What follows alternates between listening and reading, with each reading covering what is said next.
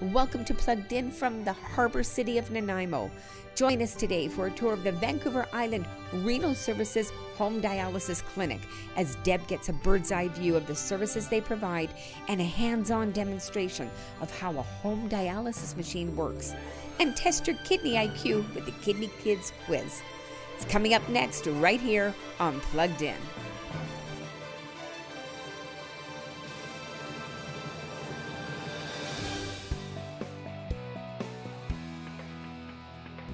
Hi, I'm here at the Renal Services Home Dialysis Clinic here at the Nanaimo Hospital. And we are just about to go on a tour with Kelli-Anne Van Hest. She's the home dialysis nurse clinician, and she's going to lead us through what patients who want to do home dialysis, the type of education and skill training that they need. Plus, we're going to get a special demo of the types of equipment that these patients need when they do home dialysis at their home. So don't go anywhere. Hi Kelli-Anne, so nice to be here today. Thanks so much for having us at the clinic. I understand you're going to take us on a bit of a tour. Yeah, welcome to our home dialysis clinic. We're here at Nanaimo Hospital, and we look after patients who are doing their dialysis at home, both hemodialysis, peritoneal dialysis, which we can talk about later, and we also train people to do their dialysis here, so I'll show you around. We have a waiting reception room here for when our patients are coming to see us for their checkups. They'll check in here. There's lots of information for them to look at while they're waiting. They'll come on in and they'll check in with our clerk, who's not here at the moment. We also have the nurses sitting in here all day long, answering telephone calls, reviewing blood work. So this is sort of the main... we call it the nursing station. The nursing station, yes. The first thing that happens after the waiting room. Right. We have an office for our dietitian. It's a multidisciplinary clinic here, so we have nurses, doctors, dietitians, social worker, and she works in this office here. And so when patients come in, do they visit each of the dietitian, the social worker? Is it part of all one? Everybody. Okay. Yep, they'll see everybody. This is a clinic room, we call it, where a nurse may sit with a patient and review how they're doing with their dialysis at home. And we have our social worker office. She's not here today, but she is available every time they come to clinic for a patient to see, talk to, and also follow up by phone. So this is really like one-stop shopping. It is very convenient for the patient. Patients will continue on through the clinic if we need to do any specific kind of procedure, like a dressing change or anything. We have a treatment room here. We could also even do some peritoneal dialysis in this room if we needed to for a patient. So that's our treatment room. Very good, very good. And we have physicians come to our clinic to see patients, and this is a physician room here. So a patient may see the nurse, the dietitian, social worker, and then come on in to see the physician, and he'll use all the information, or she will use all the information that we've gathered, and so do make they any often changes. see the nephrologist at the end of a visit once all the other... That's how we think it works best. Right. We aim for that. We have some rooms back here that are just utility type rooms and offices. We have a couple of training rooms on this side of the clinic, and we'll use this room typically to help people learn how to do their peritoneal dialysis, and we'll use this room here to teach patients how to do hemodialysis at home. Now this is interesting. As you can see, we have two different kinds of hemodialysis machines. We have an AK96, it's a Gambro machine, and we also have something called the Next Stage machine. So there's two options for people doing their hemodialysis at home. So if someone does it at home, is this the equipment that would be in their home? The only equipment that would be required to be in the home is the actual machine. They do not have to have a special bed or a special chair or a special kind of a table. This is the furniture that we have in our clinic. So that would be this right here that they would need in their home, is that? That's correct. Okay. Okay. And if does someone come and help set up in their home, or is that all part of the training too? When somebody comes and learns how to do their hemodialysis at home, they'll come to this room and work one-on-one with a nurse until they're comfortable with all the steps and procedures. And once that's happened, a tech will bring a machine to their home. In fact, it may be the machine they've been using in the clinic, set it up for them, and we organize all the delivery of their supplies, and then they're able to continue their hemodialysis in their own home. Wow. Some people will have hemodialysis while they sleep, so they would be in their bed. Right. Some people will have a chair set up in their living room, perhaps, where they do their hemodialysis. I'm just looking at it. It looks a bit overwhelming, but I know with the training for people, it probably becomes much easier, right? It typically takes 4 to 6 weeks of training until someone's comfortable doing their hemodialysis at home. Right.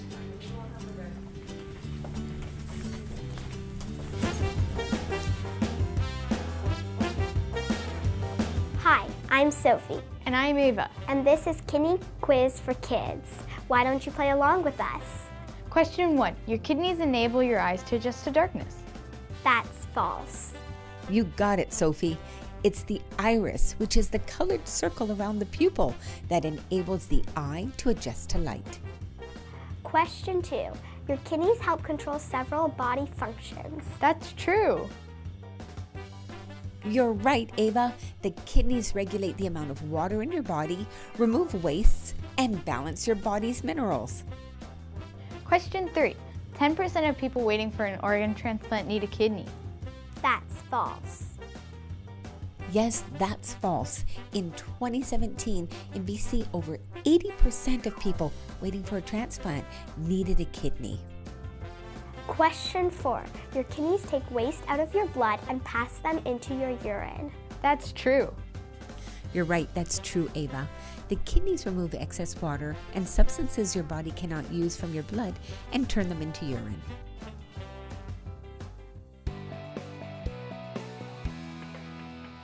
So Kelli-Anne, can you talk about the types of services that are provided here at the clinic? Our goal here at the clinic is to promote home dialysis for patients. So we'll educate sometimes patients who haven't been on dialysis yet about what their options might be if they want to be at home. If they've decided to do home dialysis, whether it be home hemodialysis or peritoneal dialysis, we'll teach them everything they need to know about doing their dialysis at home. And then once they are at home doing their dialysis, we're their resource. They call us if they have any problems. We call them if there's anything we need them to know. And they'll come here about every 3 months or so for a checkup with the multidisciplinary team. And they'll see a nurse and a dietitian and a social worker and a physician. And then when they're out there doing their dialysis at home, we're following their blood work. And hopefully we see them off to go get a transplant someday. So we'll follow them as long as we need to, and they're never really alone when they're at home doing their dialysis. There's always somebody to call if they have a problem or a concern. Now you talked about 2 types of dialysis, peritoneal and hemodialysis. Can you talk about the differences between the 2?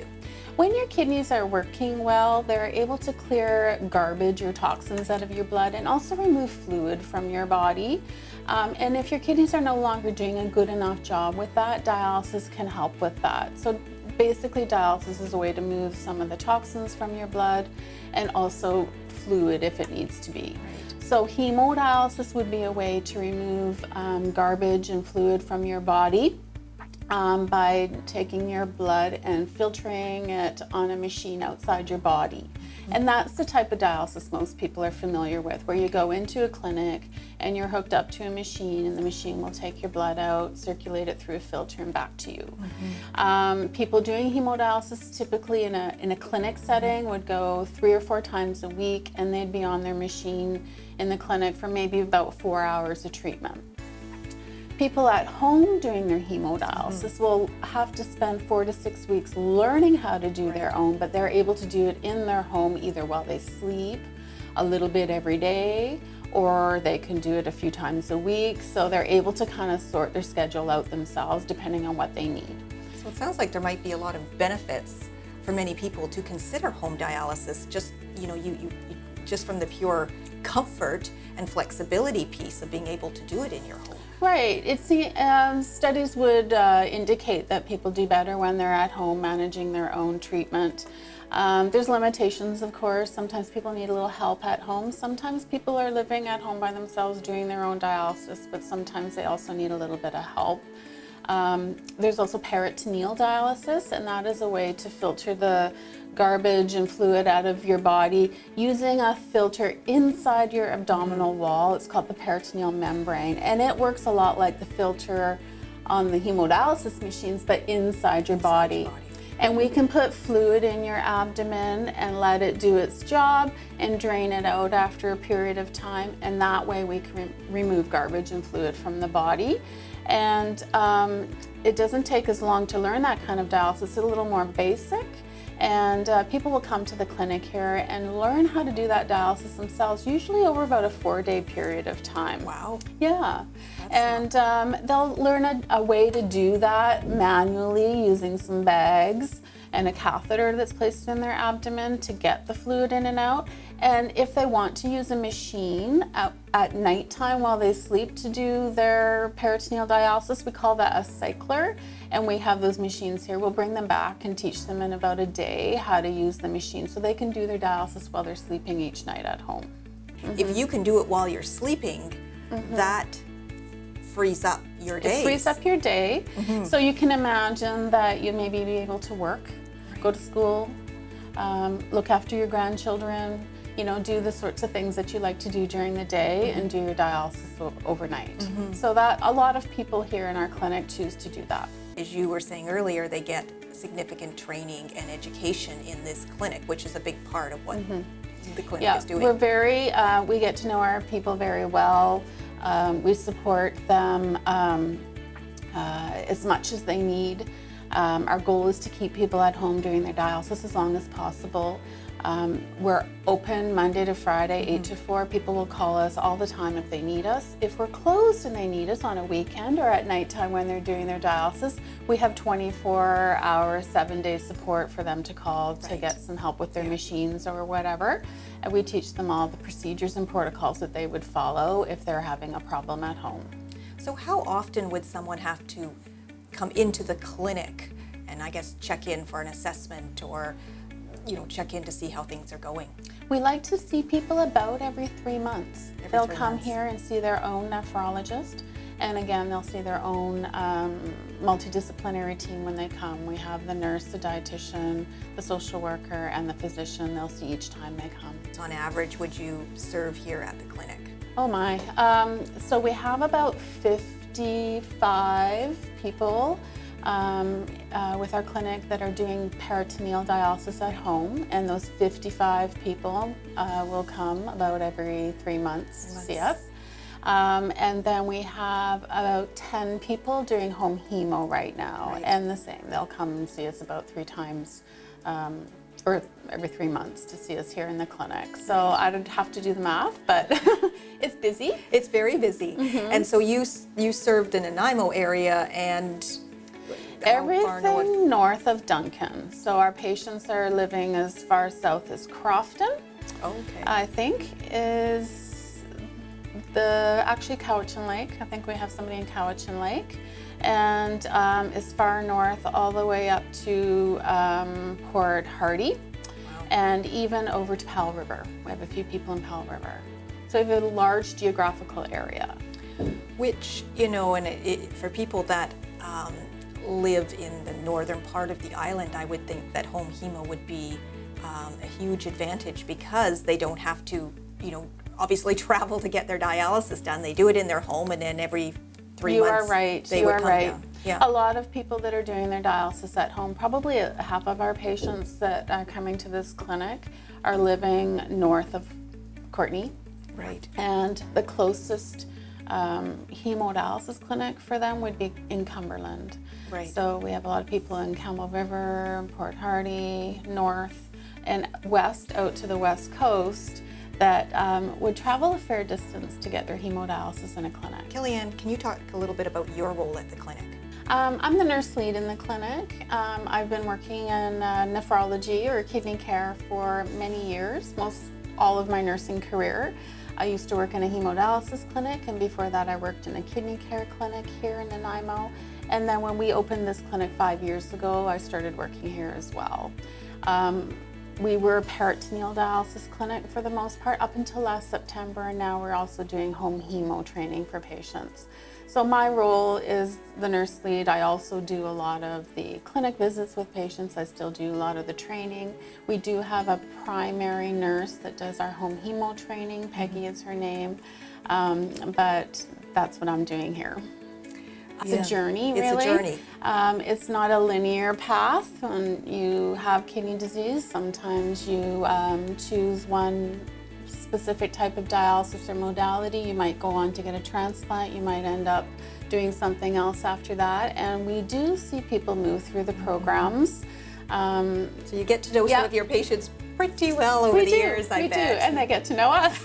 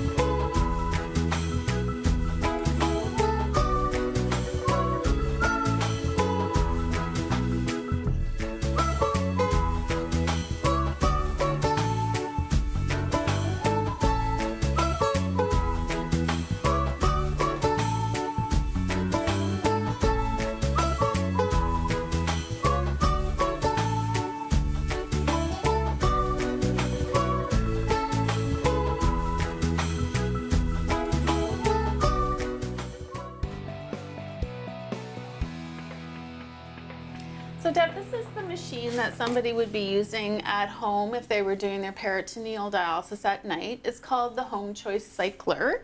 It's much smaller actually than I expected. It sits beside their bed. Yeah. It weighs about 28 pounds. And then we put these solutions, one bag on top of the machine and a couple of bags beside or below the machine. We don't give people a special table to use, but anything that's fairly sturdy at home will work. Like an outside table. Yeah. What kind of? Correct. Yeah. The machine is supplied. People don't have to pay for their machines. And all the supplies that they would need to do their dialysis are paid for by the province. So it doesn't cost anything to do your dialysis at home. When somebody's going to set themselves up to do their dialysis, it would be every night. Every night. And this is the amount of supplies that somebody would typically use for their treatment for one night. So what we see here will be One night. One night. Yeah. Okay. So there's a little bit of garbage, so Right. sometimes we'll help people out with that and give their municipality a letter just explaining that they may have more garbage created. Right. Supply storage is an issue for some people. If you're living in a very small space, you can imagine there's boxes to store the solutions, and they'll be delivered monthly, and sometimes we'll cut that back to every couple of weeks so Right. that somebody So who if you've doesn't got a have a lot smaller of space. That's Right. right. So to set up the machine each night, you would turn it on at the back. Okay, so it wants me to load the set, and the set refers to the bit of equipment here that joins up all the bags together. Okay. We open up the door. We load the set into the machine. Snaps right in there. We close the door.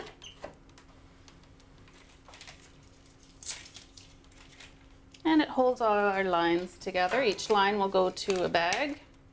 Okay. Oh, I see. So each one of these bags is hooked up then. Right, once we've done what it said, we're going to press go again. It's going to do a little test, and while it's doing its test, I'm just going to continue on. Sure. All these lines look a little confusing. It looks a little bit like an octopus, but we just go in order. We start with the line on this side here. It's what we call the drain line. And the machine, when it's draining fluid out during the nighttime, it can either drain into a bag that we can attach to, or it can just simply go into the washroom, and it will Okay. drain down the tub drain or the shower drain or even the toilet in the washroom. Okay.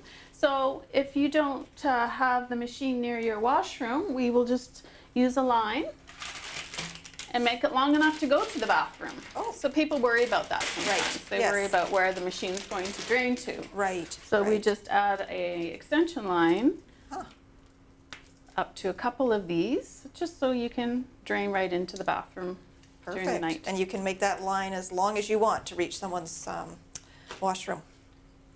And then the next thing we're going to do is we're going to get somebody to wash their hands and put a mask on, because we're going to be connecting the bags, and we like to do that cleanly. Right. And so hand washing is very important. Once it's done its self-test, it's going to ask me to connect up all the bags. So to connect all the bags, we just take the ends off and connect the lines to the bags. One. And are all these bags the same, are they all the same content, or is it different? Yes, it is. Each bag has a specific color tab. Right. There's two here that are the same and one is different. Okay. So do most people do this themselves, or do they have a caregiver that supports them through this process? It depends. A lot of people do it themselves. If somebody is a little bit more frail and finds that the bags are too heavy or the connections are a little bit difficult to do, we have a good program that started here in Vancouver Island in the last couple of months, where we can refer somebody for PD assist. A caregiver that is trained to do the setup will come into the home, get the bags out, put them on the machine, set the machine up, and even take it down the next day to set up again for the person that might be a little bit more frail. Or let's say your caregiver, who normally does it for you, broke their arm and needs a little bit of help. Yes. We have the ability to do short-term or long-term assistance. So someone could have support coming in the evening to help set up, and then again in the morning to help. They would typically come once a day. So Right. a person would come once a day. They would pull the machine down from the night before, set it right back up again for that see. night, just one visit the day Right. during the day. And they Right. predetermine the time that's going to work best for both. Oh, well, that would be a huge help to some people. It's been people are able to stay on PD at home a little bit longer if they can have that little bit of extra help. Extra support. Oh, well, that's good to know. Question 5. Your kidneys filter a liter of blood every minute. Wow, that's a lot. And that's true. Wow, that is true. Every day your kidneys filter all of your blood 400 times. Question 6. There's nothing you can do to keep your kidneys healthy. No, that's false. False. A good diet and regular exercise help maintain kidney health. Question 7. If both kidneys fail, you need to go on dialysis or get a transplant to live. That's true. You're right, that's true, Sophie. The kidneys are vital organs. If they're not working, something has to do their work in order for you to live. Question 8, the last question. Loud and unpleasant noises can damage your kidneys. I know it hurts my eardrums, so that's false. I'm with you, Ava. It's diabetes or high blood pressure that can harm your kidneys. Loud noises, they can hurt your eardrums. Wow, that was fun. Totally. How did you score? Thanks for joining us on The Kidney Quiz. Bye. Hey, did you know that one organ donor can save up to 8 lives? Did you know that you are more likely to need a transplant than become an organ donor? Did you know that the donor decal on your driver's license or care card is now not enough? No. A donation is only considered after all life-saving efforts are made and it's certain you will not survive. And did you know that 2 doctors not involved in the transplant must declare your death before organ donation can proceed? Any British Columbian who is 19 years or older can register their decision about being an organ donor, and parents can register their children. And did you know you only need to register your decision once? So, register or verify your decision about organ donation at transplant.bc.ca or kidney.bc.ca. Did you know that? Now you do.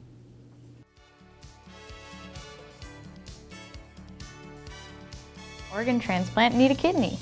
That's false. If both kidneys fail, you need to go on dialysis or get a What did you score? Thanks for joining us on The Kidney Quiz. That was almost perfect. You guys just go for it. The Kidney Quiz, that was Your kidneys take waste out of your blood and pass them into your urine.